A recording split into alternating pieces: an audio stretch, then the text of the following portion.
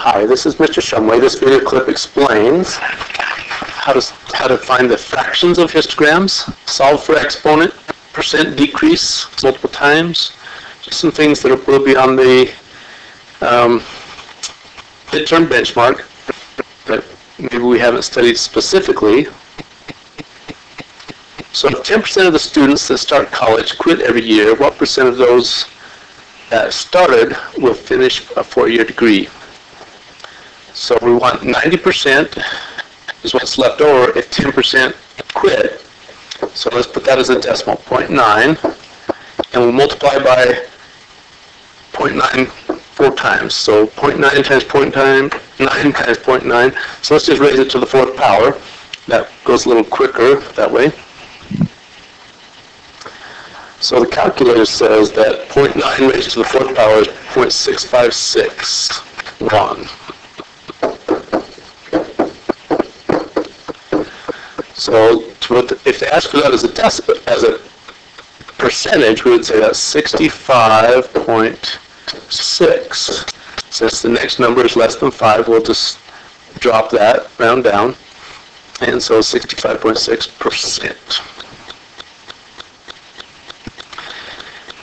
If 4 times 2 to the n equals 32, then 5 times 3 to the n equals what? Well, to solve for n, one way to do that would be to divide this whole side by 4 and divide that side by 4. So that's just 1, so we just have 2 to the n equals 32 divided by 4 would be 8. So now we're looking for something that, some power of 2 that equals 8. Well, 2 times 2 is 4 times 2 equals 8. So that's 2 to the 3rd. So n is the power, which is, in this case, is 3. So if n is 3, then we have 5 times 3 to the 3rd. 3 to the 3rd means 3 times 3 times 3, which is 27, because 3 times 3 is 9 times 3 is 27. 5 times 27, well, 5 times 20 would be 100. 5 times 7 is 35. Add those together and you get 135. What percentage of students have averages above 80%? Well, there's only those students, and that is 4 students. And we need to know the total number of students, though. So here we have 3, here we have 5, here we have 8, and here we have 9. 8 plus 9 is 17, plus 2 plus 5 is 22, plus 3 is 25.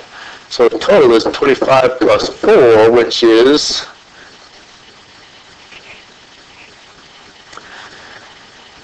'so we have 29 total, and we have 4 that are above 80%. We have a bunch that are right at 80%. Well, there's 4 that are above. 4 divided by 29.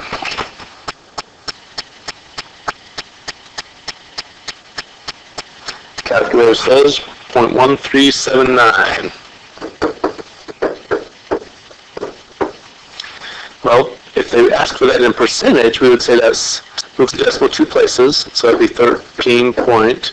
And if I just want 1 decimal place after the decimal, the next one after that is 9, so I'm going to round up to 8. 13.8 is the closest to 1/10 of a percent. In what group is the median? Well, if there's 29, then I split that in half, and that says 14.5. So that means there's going to be 14 on either side of the median, the middle of a list of numbers in order. So from the high side, I would come down 14, and so there's 4 plus 9 is 13, so the 14 puts me into that group. The same thing from this side. 3 plus 5 is 8, so to get to the 8 plus 8 would be 16, so it's going to be in this group right here. So the group that's 70 contains the median of all those numbers if I put them in order. So what is the class average? Well, it has 3 students that scored 50, so 3 times 50 is 150. And I have 5 that score 60, so 5 times 60 is 300 points. I have 8 times 70. 8 times 7 is 56. So 8 times 70 is 560. Let's see, 9 times 8 is 72. So 9 times 80 would be 720. 4 times 9 is 36. So there'd be 360 points that those students earned. Now I just need to add up all of the points. Here we have 450. And here we have 1080. So if I add my 450, then I get 1530. So I have 1530 plus the last category that I have not added in would be the 560.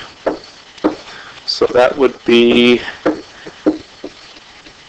2090. So if altogether they've earned 2090 points, there were 29 students, so the average would be 2090 divided by 29.